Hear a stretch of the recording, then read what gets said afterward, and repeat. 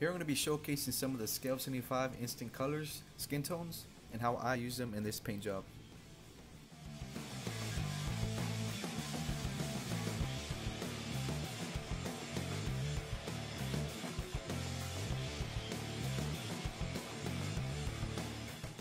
Alright, before we start, we're going to have to put the model together.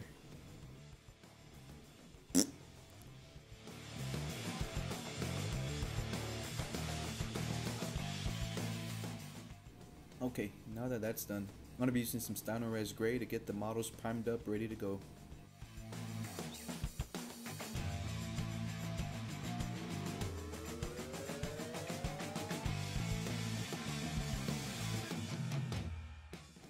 As soon as that's done, I'm using Wraith Bone to create a zenithal highlight.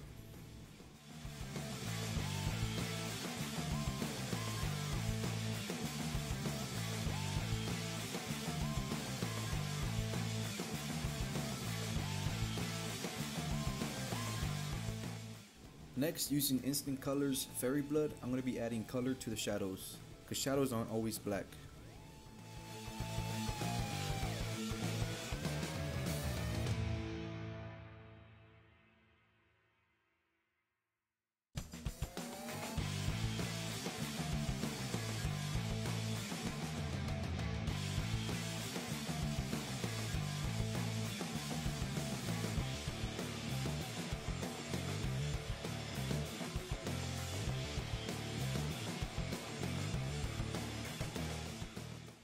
Using another instant color, the zucchini skin, I'm going to be painting the orc skin.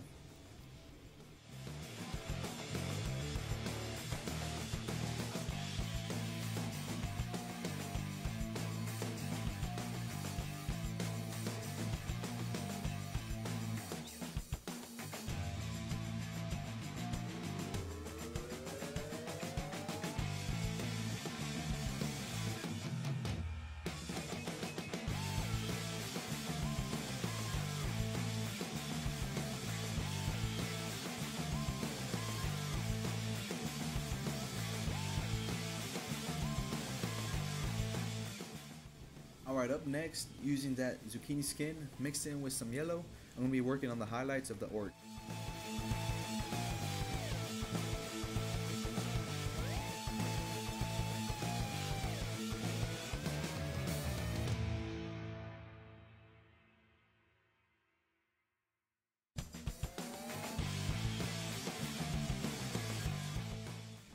As you can see, I've been adding more and more yellow to that zucchini skin mixture, and it's helping really bring the contrast between those shadows and the highlights of this orc.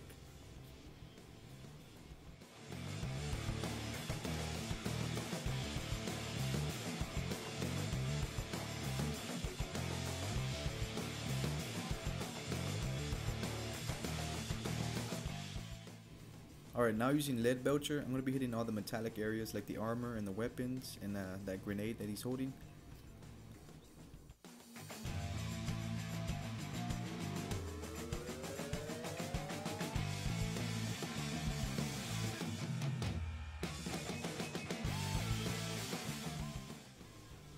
Alright, next I'm using an even brighter metallic on the opposite sides of the armor plates, just to kind of create more contrast in those areas.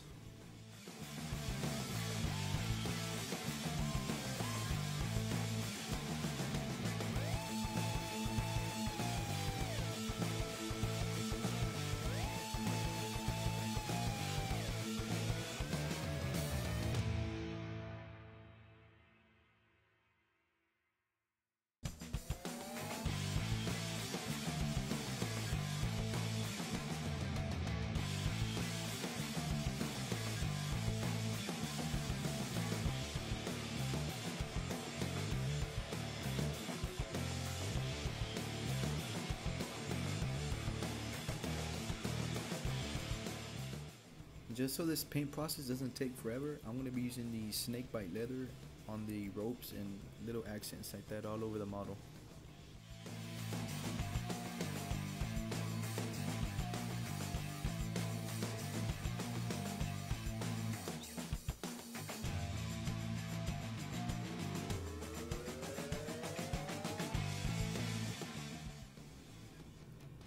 Right here I'll be using Space Wolf's Gray, the contrast color, to paint over all the metallic areas.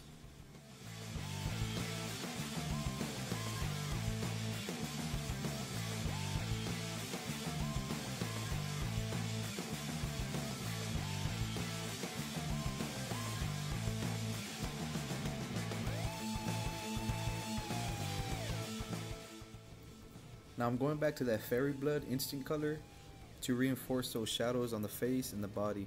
I feel like I didn't get enough of the purple. I probably could have just gone another round with the airbrush right there before I started painting it.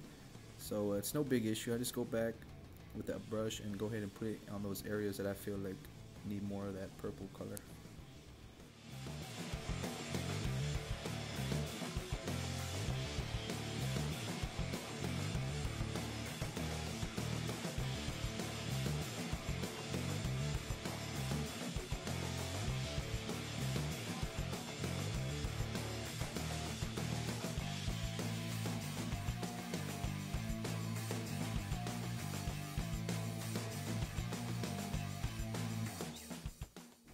Up next, I'm using a skin tone color to hit those wounds, those scratches and scars right there he has on his body.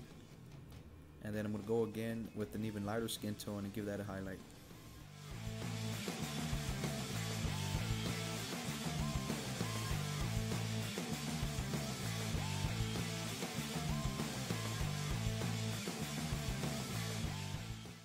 Alright guys, I'm bringing in another instant color, Feather Phoenix. And with this color, I'm going to be going over the wound, and then I'm going to be going over the orc's elbow, knuckles, nose, ears, just to bring the realism to the orc's skin. You see a lot of artists use this method, and I actually end up really liking it. It looks really cool, and like I said, it does look more realistic. And the Feather Phoenix does a really good job of getting it done as far as the effect goes of realism. Because it is so thin, it's really like a glaze. It's out of the pot, ready to go. So you don't have to mix it with anything, or you don't have to water it down. This is literally out of the pot.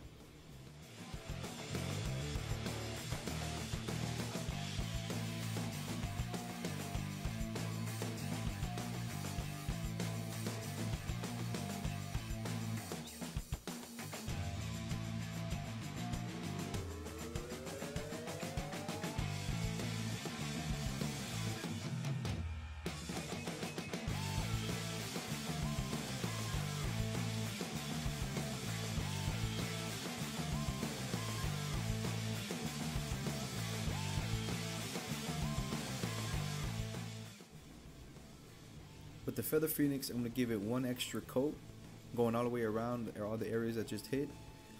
And when I turn him around, you're going to see how much better he looks with that little bit of blood going through his face and knuckles and all that, those sensitive areas.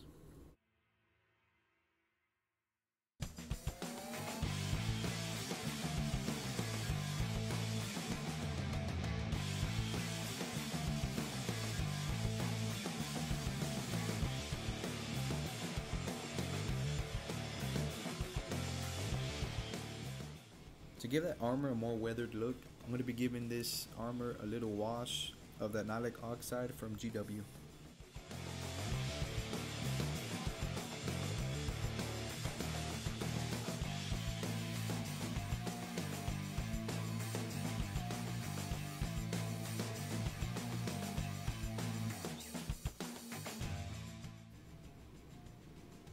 And what I like to do for the last step is, of course, the eyes. Something I do very often is use contrast paints. Since they're so highly pigmented and really runny, I feel like it's one of the easiest ways to really get that color pop into the eye socket real fast and with just one motion.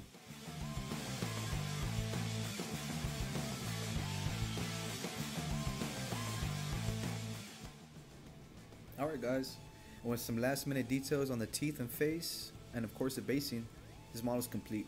Let me know what y'all thought of how I use the instant colors and would y'all use them.